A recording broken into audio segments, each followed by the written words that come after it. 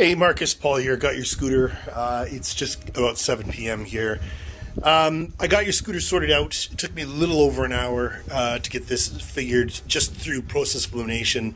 I had to cross a number of things off the list before it finally brought me to the conclusion of what was actually wrong with the scooter. Your carburetor is absolutely fine. The auto choke was originally my suspicion to the fault because I see that this is aftermarket. It's not plugged in yet. I actually haven't even finished putting your scooter back together, even though I've got it solved.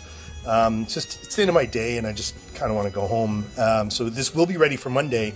Just wanted to give you a walkthrough. So initially this vacuum hose, which I've zoomed in on, was the problem. The factory clamp that they had put on it was too big and the hose was too big as well. This hose routes around to the carburetor and attaches right here, where you can see I put another clamp on. This was one of 3 vacuum hoses that were actually the problem with this carburetor not doing as it could or should. Furthermore, going through the transmission on the bike, let's put this up a little bit. Going through the transmission on the bike, the belt is good, the clutch is good, the front variator is good, but it was absolutely filthy. There was rust on the front spline, and the backing plate was actually stuck to the back of the engine. Now, this is primarily where it should reside, but there should be movement or play. It shouldn't actually be rigidly stuck on the spline there. The plate has teeth that align with that spline, and they are, for the most part, completely worn off. So I'm going to recommend that in short order you get that replaced, because it just means that the variator, much like the clutch, is going to start to slip, and that's just going to lose power, and overall the scooter is just going to sort of slowly begin to decline with its ability to perform for you. I'll wipe off all these dirty fingerprints. In addition to your... Ow! That's very sharp. When I took the front variator apart, these are called roller weights, and they are in the front variator of your scooter. Somebody has gone through the trouble of machining these roller weights. I wish I had a comparison, but I took good ones that I have, put them in, and took these bad ones and took them out. Part of the reason why I took these out is because typically this roller will look like this, not like this.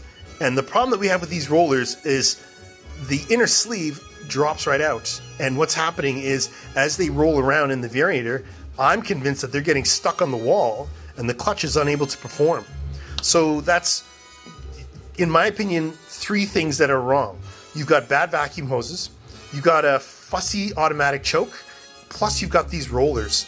So scooter is trying its hardest to get you where it needs to go, but it just couldn't do it because one or more of these rollers, this one's loose too, it's not coming out, but I can feel it knocking around in there.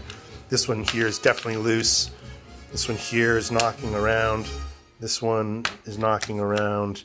This guy's trying to jump off the bench. And this one's okay. Was the issue. So there's the third problem.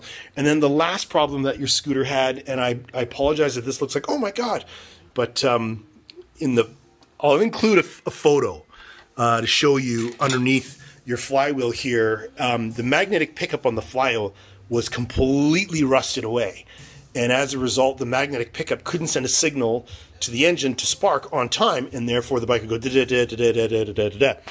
So combine all these things together and you've got one unhappy scooter, and I'm really glad that you brought it to me because I love problem solving, and it feels to me like I got this one solved. I haven't test ridden it yet.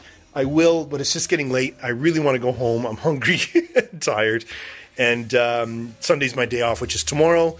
And then Monday, I'll button this guy back together, take it for a quick sip, and I'm pretty confident this scooter will be absolutely under your bum after that. All right, sir, that's everything. I'm sorry for the delay, but I'm glad I've got this solved for you. Your entire bill is $100. Thank you. Bye.